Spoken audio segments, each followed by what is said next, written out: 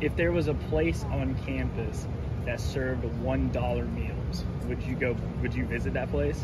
Yes. What if I told you that there was a place on campus that sold $1 meals? Have you ever heard about it?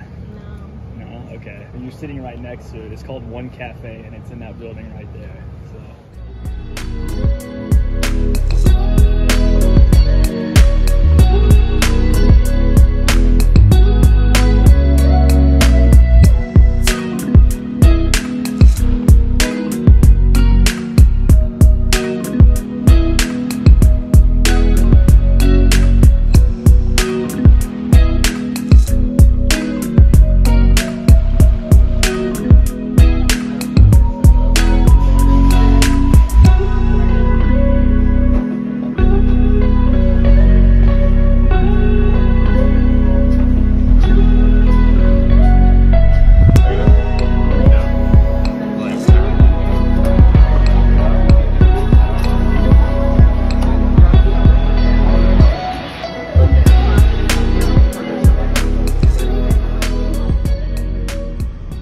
What One Cafe is? No, I don't. Do you know what One Cafe is? No, I don't know what that is. Yeah? Have you ever heard of One Cafe? I'm not. Okay. What? So what's your name?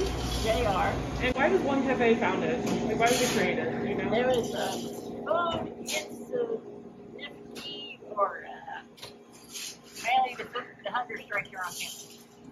They were getting fed up that the prices were too high for everybody on campus and no one could afford it. So they created us to take care of it. And do you think you accomplished that purpose? Oh yeah, that's for sure.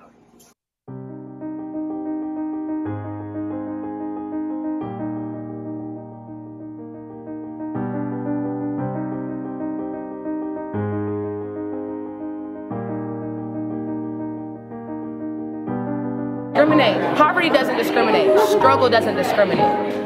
Yes, these issues are talked about through the Black Student Advisory Council, but the Basic Needs campaign is for everyone. A lot of us are hungry. It just affects so many people. Food insecurity on campus is at 43%, according to like the peer-reviewed study that has been going around. 8% are housing insecure. So this is not like a niche issue. This affects so many people. In order to be here at all, the university has to listen to the needs of these students.